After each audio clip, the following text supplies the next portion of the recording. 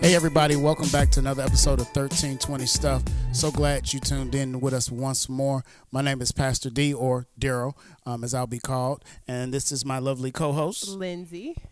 Hey, what's up, everybody? It's RJ. And so, look, really quick, last episode, we talked about a number of topics and things. And so we kind of talked about the Popeye's chicken sandwich. We kind of hit on COVID a little bit. And bulk of the conversation kind of talked about Juneteenth and versus 4th of July. And that brings me to ask you guys a question. Did you vote? We asked you to vote last episode. Are we going to celebrate Juneteenth, or are we going to do the 4th of July? So we hope you guys voted. Lindsey, is that all we talked? Yeah, I think that's all we talked about. We did get a couple questions. So last week, D, or Pastor D, Bishop, brought up Prophet. Brought up that 1320 had a special meaning, and that if you could guess it, there would be a prize. So inquiring minds want to know what that prize is going to be. Oh, so it's really simple. If you guess what 1320 Stuff means, you will win an all-expense paid trip, all-inclusive to Tahiti. And so whenever you guess it, whenever y'all figure it out, all-expense paid trip to Tahiti, we got you. He said he wasn't the pastor on this show because I'm not the clearly pastor he's on lying. I think he meant Tahiti, Georgia. Is there Tahiti in Georgia? Probably He meant not. he gonna get you a Tahitian No, drink. I mean Tahiti Village. You're going to go to Tahiti Village. Yeah. Let me ask you this, though, in all seriousness, real quick. I know you guys are getting to know us and trying to say, like, who are these people? And so I want to ask, one of the questions that we got, RJ, is how did you come to be on the board of 100 Black Men? Oh, well, so many people don't know that I grew up in the Robert Taylor Projects in Chicago. So growing up, all we saw was gangs, drugs, poverty, crime, murder, everything. And so I had really no positive role models, male influence in my family. My father was around, my uncles, everybody's around, but didn't really see a lot of positivity in the community around me. So I went off to college and came back, and then I got introduced to the 100 Black Men of Chicago, which is a mentoring organization. And because I didn't really have any positive mentors growing up, I wanted to kind of help change the narrative of some young guys coming up behind me. And so I joined as a member, got involved, started mentoring, and quickly kind of just took a leadership role, and been on the board now for about 3 years, and we're doing some great work in Chicago. So I'm just excited to be a part of that organization and all that we can do to help these little boys and young men throughout the Chicagoland area. So That's dope. That's pretty much it. But also, I received a question. Wait, hold on, no, you didn't answer the question. You said how did you? How did I get on the board? Well, I ran for a position. Oh, well, okay. that's important to say. My bad. Okay, my bad. Like, did you bribe somebody? Like, how'd you pull it off? Okay. Yeah, no. So, there was an election. There was a board position available, and one of the guys that actually mentors me in the organization said, you should run for leadership. The guys look up to you. They like you. And it happened, and so we've been rocking ever since. Okay, cool. That's real cool. But one of the questions that we received was for Lindsey, actually. She was talking about her, what she do in her career, and I think she worked for Cheaters. And no, I'm joking. But we do know that Lindsey is... Hide your phones. We do know that Lindsey is in leadership. So one of the questions was, how does it feel to be one of the very few, I believe, African-American women in leadership in your organization? I think it's very interesting. I appreciate, obviously, being in leadership. I love working with people, and I think that it's important to see Black women in roles where we have a seat at the table. And I feel like very early when I became a leader in this capacity and kind of hiring people, I was able to see that they lacked some of the diversity that they needed to get the right candidates. There were a lot of men and I was able to see things that they didn't necessarily see. And it wasn't on purpose. They weren't trying to keep people out. They just didn't have an eye for certain things, like things that they didn't see as normal, then they would maybe tune other things out. So I was able to kind of have that seat, and I felt like it was important for me to be there. And then with the things that are that's happening right now in the world, I think it's really important for the people that are Black on my team to have someone in leadership who understands what it feels like to watch an 8-minute video of someone being murdered by the cops and then have to come to work and act like everything's okay. And so creating a space where they don't have to act like it's okay, and they can come and they can talk to me and I can relate to what they're feeling and going through versus trying to fake like, yo, no, we're really sad. I'm sad for you. But like we really were able to relate on a more authentic level. I think that's one of the reasons that I'm here. And real quick, I'm sorry I'm going long, but I had to speak in one of our all hands, and I was really nervous. What's an all hands? I'm sorry. So all hands is like an all department meeting. So the entire department was there, and my counterpart or my boss is a white cop, ex-cop. And then I'm a Black woman. So we both spoke. So it was very like, okay, these are two ends of the spectrum. And I was nervous that I didn't know what to say. And I think this is the hard part about being Black in leadership and a woman, is I didn't want to be too pro-Black, right? Because I didn't want to alienate a lot of the white or ex-cops that work for me. But then I also didn't want to disrespect the Black people by watering it down too much. So I was nervous.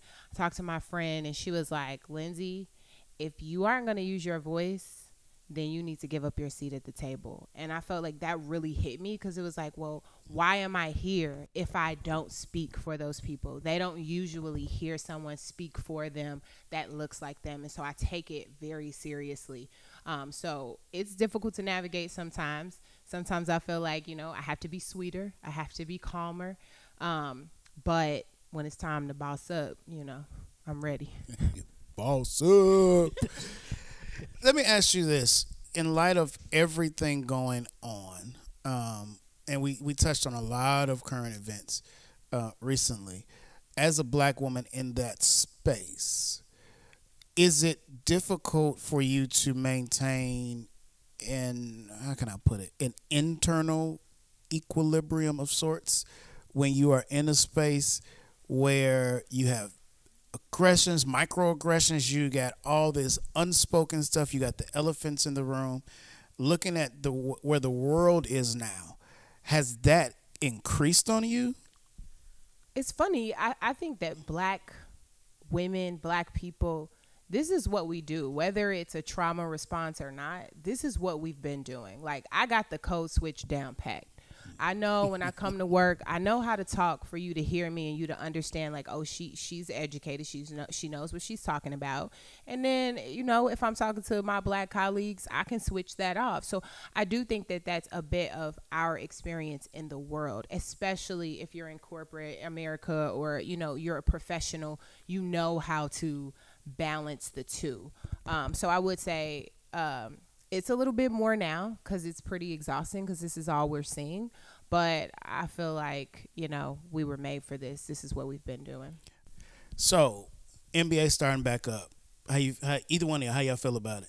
Listen, I am ready for the NBA, the baseball season. Look, I'm ready. I'm even ready for hockey, and I don't even watch hockey. We're just ready to get back to some level of normalcy. Like, I'm tired of Netflix, the Fire Stick, Facts. Disney Plus ain't working for me. Like, I just want to get back to some level of something. So I'm ready for the sports season. Okay, but if we go back to normalcy, do you feel like Black athletes have an obligation to the culture or to the movement? Like, do they have any obligation to stand up for Black people or to speak out and use their voice in their position? Like, what do you guys think about that? I think it's a hard ask to put on someone who that's never been their desire in life. And I'm not speaking for all of them, but the majority of those athletes were just trying to make it out. Yeah. Or these guys just love their sport. And so now they're thrust into a place where they are enjoying life, enjoying their sport, and now someone comes and says, you have to be my spokesman.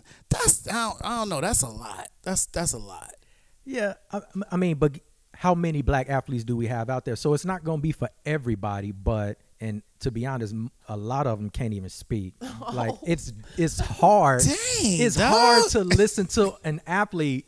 I'm not going to even say the one who used to be a Chicago Bull, but I used to cringe. Really, dude, really. Listening to him do interviews, I'm like, and I don't even blame them. It's like, because a lot of them go right out of high school and go right to the league. Nevertheless, I think they have a platform, and I think they need to use it. They've made it out. They got the money. They got the platform, and they have to use it, because if they don't, I mean, who we gonna rely on? Just the everyday Joe Blow to do it, who ain't really got a voice or a platform? Come on now. It's plenty of black athletes. We can find 10 or 20 of them at least to use their platform and speak up. Yeah, I agree with that. I agree with both, because I think it is a lot to ask for everyone to speak up and to sacrifice, because like you said, like some people, that's just not their strong suit. Like, just because I can play basketball doesn't mean I want to be a public speaker. But I do feel like there you have like a Muhammad Ali who was willing to risk everything, and to me made him the greatest as a human being, as a person. And then, you know, the athlete as well. And then you have an OJ who is like, I just was trying to get out of here. I just didn't want to have to live that kind of life. And both are valid in a way. Yeah, because I think it's hard to get out, and you do want to get. Man, no. I'm gonna tell you the difference. It's one thing to be like, I just want to get out. It's another thing to say, don't put me in that at all. When your skin is black, I'm not black. I'm OJ. Okay. So okay, all right. So what about this? Because for the past couple, I don't know how many years it's been. You know, we've canceled Colin Kaepernick. So now we're. I'm sorry. Wait, we canceled Colin? We did. Or they did? Yeah, okay. They canceled Colin. So what are your thoughts about that? Like, I mean, back in the NFL, like, because No. I do not think he can get back in the NFL. I think that's dead. Like, first of all, you already had a lawsuit settlement, so I'm sure it said that I'm sure he can't get back in. And I really think that, like, sometimes you do sacrifice. I think that it was a sacrifice, and it sucks. But he ain't broke. Colin shouldn't be back. I'm gonna tell you why. Because he has not played professionally. What, 2.5, 3 years? Him going back and sucking. Oh, that would be terrible for the terrible. It would do us a disservice. But let that be his decision, though. If he wants to go back and play, and a team will sign him, I think he should be allowed to play. He was wrongfully put out or not re-signed anyway. So why not? If he sucked, then that's on him. But he got money for it. And I agree with it. It's done. Him coming back does not benefit anyone other than to say, oh, we got him back in. But then when he sucks, then what? And I'm just saying, he may been practicing every single day, but all right. Well, he tried to be a voice, and he tried to take a stand by kneeling. Should he step up now and be a voice, take lead from an athlete's perspective, and be that voice that we need? No. Why? I don't even know if he ever was a voice. I mean, he pushed the movement, and there was action behind a thought, but I don't know if I ever remember him saying anything that I was like, wow, that was very profound. I mean, I love what he did. It was great. Okay, you know what? This is one of those things that'll be a soundbite, and it'll be like, she said Colin didn't do nothing but a culture. Let me tell you something though. But you're on to something. Some people may disagree. Colin was I'm gonna say it. Colin was Rosa Parks. Rosa decided randomly in a moment, I'm not sitting in the back of this bus another day.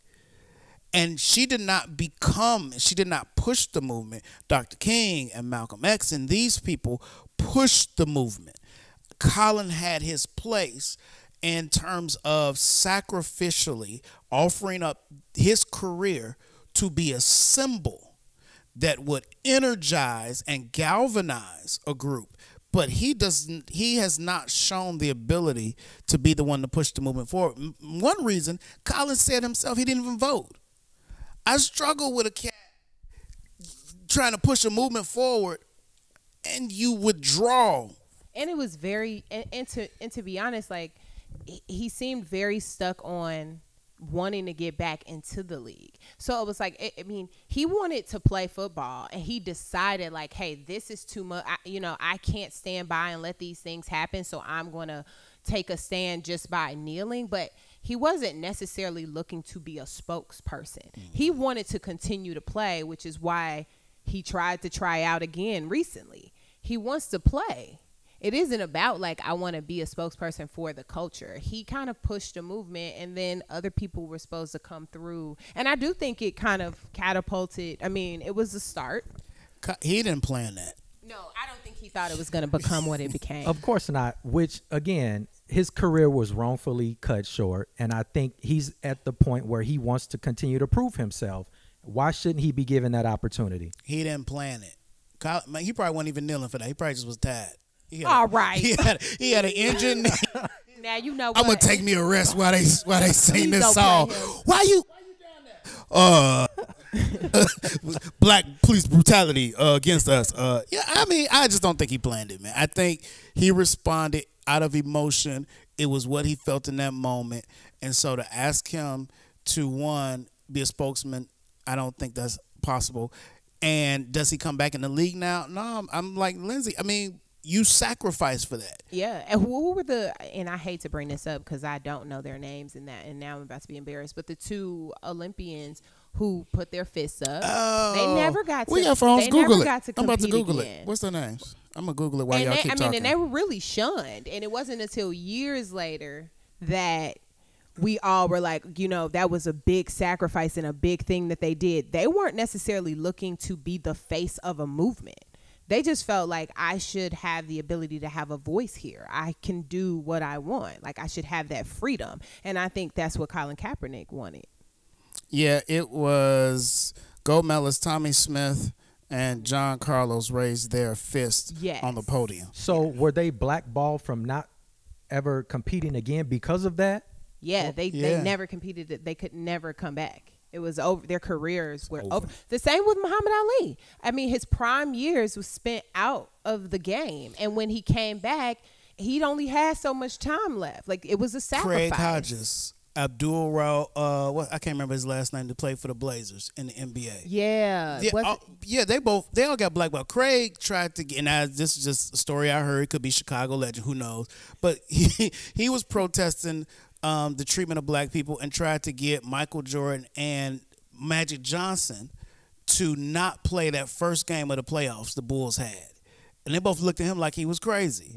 And you had to set the last dance. Ain't nobody mentioned Craig one time. You didn't know Craig played for the Bulls. And so that brings it back to whether or not black athletes should have to sacrifice, because it is a huge sacrifice. And while we're talking about sacrifices, what's kind of catapulted the Black Lives Matter movement currently is the death of George Floyd. And I guess we talked about it a little bit off camera, but like, what is it about George Floyd that makes this so different? And I think personally, there's a lot of things. I mean, it could be an 8-minute video where we had to it took 8 minutes, because we've seen a black man be suffocated before. This isn't the first time a black man couldn't breathe on camera and we had to watch it. So it's like, did we need 9 minutes of it? Or what has made this the movement? Why was this the one? I think one reason is it's the appalling and apparent smugness of the officer on his neck. Yeah. His face was complete disregard for this person I'm standing on top of, and the pleas of the people around him. That has got to be one of the most appalling. This is not a police officer in threat of his life. This is not a police officer in the moment, in the action, responding to an aggression. This is a dude literally sitting on homeboy's neck with his hand in his pocket. With his hand in his pocket. That's the thing. The hand in the pocket. I know y'all know I'm a pastor and all that, but the hand in the pocket had me cussing when I was watching that video, and not like deacon cuss words. It had me cussing because, bro, the arrogance and the pride to just disregard life. And you know how crazy you got to be to just think like God ain't gonna care about this, like nobody gonna make me answer for this. So I think that's one of the things. Is 8 minutes of watching this dude just completely disregard homeboy life. That's insane. Because I don't even think his goal was to murder him. It was just a disregard for life, that it could be lost. It's like this isn't even a concern. Yeah, y'all hear the gunshots. We are filming near Chicago, and Not so at all. they Don't pop, put this they on- popping, they don't put popping, this on they Chicago. popping it. No, it's fireworks. It's fireworks. But I think this goes back to the point, we're all at home on quarantine with nothing to do. For sure. So everybody's looking and watching what's happening. We have all these distractions in the past, and people can say, oh, I didn't see it, I didn't hear about it, but the whole world is watching, which I think gives this a totally different look. You got people all in other countries protesting and standing up, and normally it's just us out, boycotting, rioting, marching, but it's everybody now. Yeah, and that's the thing. It's not just the black people. I think the white people finally get it. I don't know why it took so long, but some of them get it. Okay. I think that if you could look at that video, it took me weeks to watch it, because I just and what's so funny, I think that like the hard part about George Floyd was it almost, for me personally, was just another black man. Like I literally saw the video and I scrolled and I was like, here we go. And I kept scrolling. I didn't even have the decency to stop and watch it initially, because I was just like, another police officer on a black man. This is just going to be another one of those. And then it blew up and I couldn't believe, I'm like, yo, you scrolled past this man's life being taken. And that's what so many people do all the time. So I don't even know if it's just like white people not caring. Because black lives don't matter. Yeah, well, and you know what? That's it. You still have to argue. So I'll tell you, I did an interview recently with a brother of mine, white guy named Brian in Michigan, and a member of his congregation sent a letter bothered by the conversation. Because one part of the conversation, he asked me specifically, Darryl, can you explain to our congregation, which is predominantly white, they are, a mixed church, but they're predominantly white. He said, can you explain Black Lives Matter to us? So I said, this is what I said. I said, Black Lives Matter is essentially, I have a younger brother, Marcus. When I was younger, I broke my wrist. My bone was sticking out my wrist. And my brother runs down the street to the house, Darryl dying, Darryl dying. He's running down the street, Darryl dying, Darryl dying. And, my parents had two sons, Darryl and Marcus. At the time, one of them had a bone sticking out his wrist.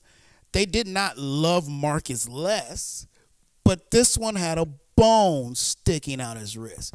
And so they had to care for me in a different way that did not negate their other child, but took attention to the wounds of the one that was hurting. And that's how I explain. That's what Black Lives Matter. It's not no one else lives matter. It's not we matter more than. It's that we matter too, because it does not seem that the world grasps the fact that our lives matter too. And got a nice little letter arguing with me about how all lives matter. And I'm like, if you don't understand after that. Baby, that is the crux of white privilege, supremacy, to even argue about Black lives. I mean, that's the bare minimum. I mean, mattering.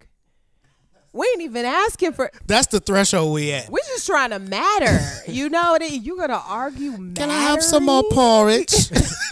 I saw a meme online, and it was a perfect analogy and it said, it was talking about why do we say Black Lives Matter, and it was a house on fire right here, and over here we got a white lady standing in front of her house, like, why are the fire department, the fire trucks over there? My house matters too. And everybody's looking at her like, you idiot, what are you talking about? Yes. Your house is not on your house is fine. Let us pay some attention to this house over here that's burning. Let us try to save it because this is what's important right now. You just sit over there and be quiet. And I thought that was the perfect. But I'm gonna tell you what the problem is with that. And it is not just white people. It's a lot of non-blacks. And actually, I would dare to say, some of you will be mad, but that's fine.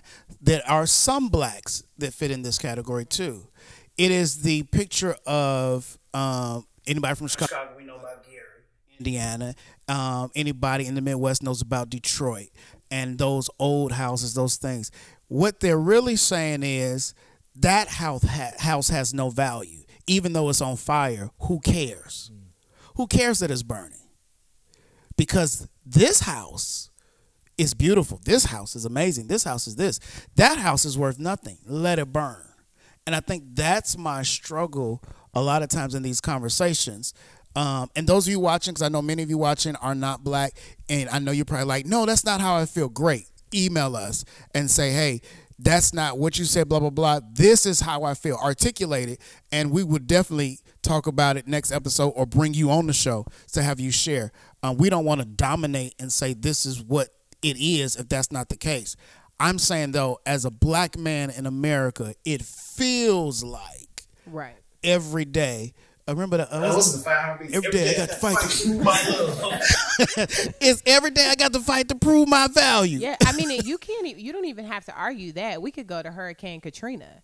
It's black people, Lord. So we don't got to rush there. I think Kanye died in Hurricane Katrina, and they've been having a fake person impersonate him. I know. It came out of nowhere. Because go ahead. I'm sorry. Go ahead. No, I feel like that's a prime example. There was no rush because these are ghettos anyway. These people already didn't have anything, and that was the language even on the coverage of it. So it's very clear. It's very apparent how little Black Lives Matter. And I think the reason that white people or any other race would argue with the Black Lives Matter statement is because they're afraid that we don't just want to matter. They're afraid that we want retribution. They're afraid that it won't stop at mattering, because if we really went through history and talked about the truth, you got to pay for that. That costs something, and that's scary. It's not enough to just give us some rights. No, people need to go to jail. Like, there needs to be some bloodshed. Oh, wait, so let's ask this chemo side. Who got to go to jail? But let me ask both of y'all this. Did you mention that, though? What do we want? What is the value? So Black Lives matter to what degree? I think all we want is, we just want to be safe. We just want to be able to walk down the street and not worry. That's still the bare minimum. We aren't even asking for a whole lot, because really we should be talking about reparations, and everybody wants to act like before COVID, universal health care was too expensive. We couldn't afford that. We can't afford reparations because that's too expensive. Oh, we can't afford all of these things. COVID happened. Now you can pass out $1,200 and you can give people $600 extra. Oh, we got money. Oh, there's money. Oh, but it's just that Black lives aren't important enough to get them. Or we don't even have to have the government get it. You can find all of these companies that got their start off of the backs of slaves. Chase, you can do the research, and they can trace back to where it started, and they got their money off of the backs of slaves. Give some of that money to black people. That's making it right. It's not enough to free people. You have to make it right. But when they say, well, what do you want? Black Lives Matter. Okay, what do you want? How can we fix this? We all looking at each other like, Pastor, what's the answer? Like, it's like we don't have the answer. We don't know. We say we want equal rights. We want freedom. We want to be treated this way and that. But we don't know how to answer that question. We talk about reparations. What does that look like? Opportunity. Loans with low APR rates. Oh, we can figure it out. That ain't what reparations look like to me. Reparations look like give me a flat check. No, you can't give a flat check, because we haven't been educated on how to spend money, how to make money for us. It's not enough to give. You can give a bunch of people in the ghetto $350,000, what you're and they'll be broken requires somebody to teach it. Who? Give us resources, give us education. Start at early childhood education. It's a lot of work because you didn't do it when you were supposed to. You're asking the oppressor to not only fund the oppressor. I just want another stimulus check. And then what we gonna do? But I do. Yeah, and I can take another stimulus what'd you do with check. your stimulus check? Them shoes? No, these The gold shoes? No. Listen, they were talking about a second one, and I was so hoping they was gonna give us $2,000. Like I could use that, right? I got to move in a couple months. And see, I love him, but that's my problem with this whole idea of reparations, because They they're gonna gonna give us a bunch of money, and a chunk of us is gonna go buy new cars. Yes, cribs. because we don't understand wealth. Yes, we are. So what is the solution? Because They can't teach us. They not gonna teach us. And most of us don't know, and we don't have enough unity right now to even teach ourselves how to fish. So what's the solution? There are enough. I think that we don't give black people enough credit. There are enough educated black people at this point. No, everybody is not going to be saved. We're not going to be able to pick everyone out of the ghetto or everyone that is in poverty. Because guess what? We can keep believing that lie that white people put on TV, but white people are broke, uneducated, and ghetto too. And we believe that it's just black people, but it's white people too. I think that we have to start at early childhood education. People need to learn about financial literacy. White people too. We up in there teaching people about algebra. I ain't never thought about algebra again in my life. Teach people about credit. Teach people about loans, APR So rates. does reparations look like not giving direct money to individuals, but increasing the funding and the quality of early childhood education? It's both. People need cash now because some people are underwater, and we need more than that. Loans, home loans, business loans, the stuff that they've literally been freezing us out of. We haven't been able to get home loans, and we haven't been able to get business loans, or we have high APR rates. So yeah, we can get all of that. We should do. Anybody is good at math? You good at math? Finances? No. You good at math? Finance? Absolutely not. I know how to count them coins when they come in my account. I would be interested if somebody could actually give the value of a black life in the historical context of America. What is the ultimate value of a black life? Because when you start talking reparations, that's what it's going to boil down to. It's going to be and this is my problem with reparations. We do not have enough of us in leadership, which means reparations is going to be determined by a room full of non-black people, probably white men, probably older white men, determining the value of our lives. That's my struggle. And when you look at the world today, when it comes down to the street level, you still have white men with badges and guns that determine in a moment the value of a black life. And that is what I think, for those of you watching now, that's where the frustration comes for many African Americans. And this is not a let's rehash and argue. This is hopefully to help those of you understand how most black people feel on a day, especially in our generation, our age. It is this, does our life matter? So when we say Black Lives Matter, it's to say, come on, people, yeah, we matter too. Totally agree. They really totally agree. That's all you get just on that. Yep. totally agree. Totally agree. Well, we can't wait for your final thoughts. Absolutely. I think that I think overall, I think if we go back to like what happened with George Floyd and the fact that kind of catapulted this change, it feels like it feels different to me. We've seen people die before. We've marched before. And I think, and even the protests, I mean, in the riots, I think that at some point we saw what our action could do. And so will we be here again? Will this happen again? Possibly. But I also think we'll remember that we do have the power to get some change, that mobilizing, going out there, tearing stuff up sometimes, it does get change. Those officers were arrested faster than any officers have been arrested in killing a civilian. But yet Breonna Taylor's officers are still kicking it. Yes, and that's another episode, and we could talk about that for sure. But I do think that there is a shift and there is a change, and it is going to take us remembering, continuing to fight, continuing to push forward. But I mean, what's the other option? I don't think there is one. No. Thank you, guys. Hey, what's going on, everybody? This is RJ. We want to thank you again for tuning in to this episode of 1320 Stuff. Listen, we've talked about quite a bit this episode, but we primarily focused on Black Lives Matter.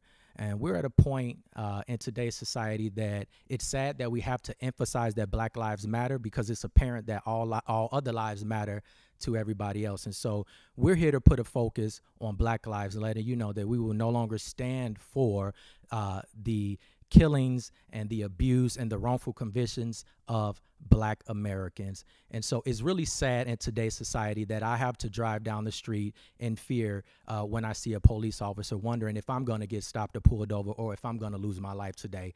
And that's not a good feeling. When George Floyd died, I sat numb in my bedroom and I just cried and I couldn't stop the tears. And I've never felt like that at the death of somebody that I didn't even know, because it really hit home for me, because that could have been me.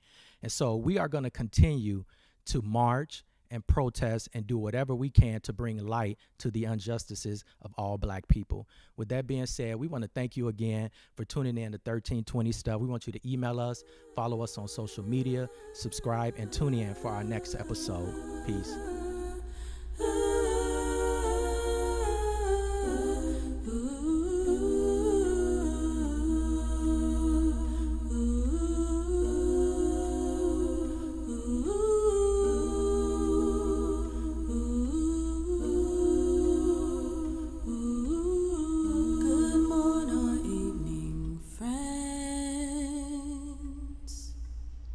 Here's your friendly announcer. I have some serious news to pass on to everybody.